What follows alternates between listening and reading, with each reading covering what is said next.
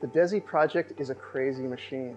It's really exciting to work on. It has 5,000 individual fiber positioning robots. Each one moves a single fiber to target a single galaxy at a time. And that allows us to do a massively parallel survey of the universe, where we can measure 5,000 galaxies at a time, very precisely measure their light, take spectra, and then move on to the next set of 5,000 every 20 minutes. So it's a rapidly cycling survey.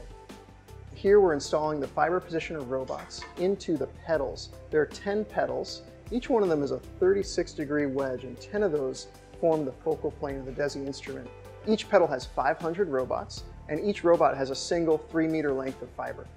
Those fibers then need to get spliced to a 50-meter cable. Each cable carries 500 fibers, and those ultimately route down off the telescope to the ground floor of the telescope, where they're the spectroscopes that measure the light.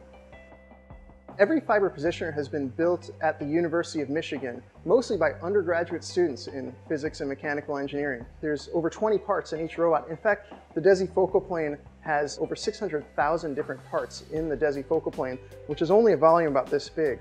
As I said, it's a crazy, insane instrument that we're putting together. Once the fiber positioner robots are built, they're sent to Berkeley, where we have acceptance testing to make sure that every positioner works as expected. And then at that point, we install 3-meter lengths of fiber into each positioner. In this room, we have 3 different clean hoods, and under each clean hood, we do the assembly of the petals, and we do the splicing of the fibers to the long fiber cables.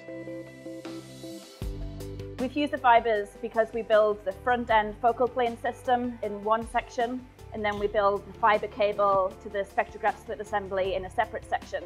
And then we have to join those 2 sections together. The most efficient way to do that is with fusion splicing. So we expose the bare strands of glass, and then we heat them up in a very precise way to make that connection without any losses in terms of optical quality or throughput or any degradation of the light. And all this is done under fairly clean conditions. There's laminar clean flow of air coming down on top of all of our assembly areas to keep out the dust and contamination.